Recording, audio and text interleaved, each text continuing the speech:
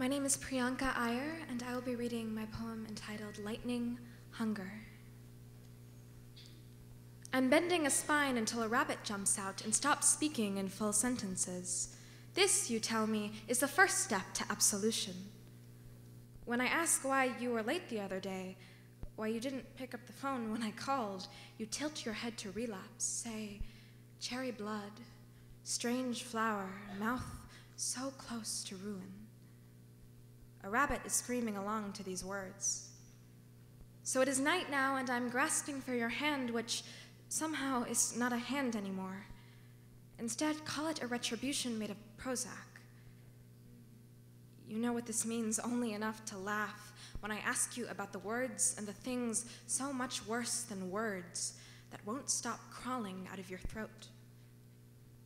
What I'm trying to say is I just want to run without an underbelly to trip over and bleed. What I'm trying to say is love, death, and freedom mean nothing to a rabbit, but everything to a girl in the headlights with eyes of stare, broken rules, safe haven.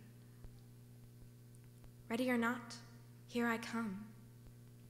When you say this, it should mean children's game, not war story. There are flames softening my skin.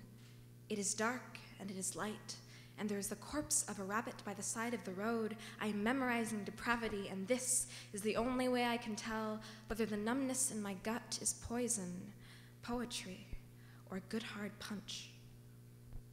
One day you finally finish with discovering the ways of strangulation. The next you wake up beside me and laugh the whole house on fire, sharper than all placebo effects.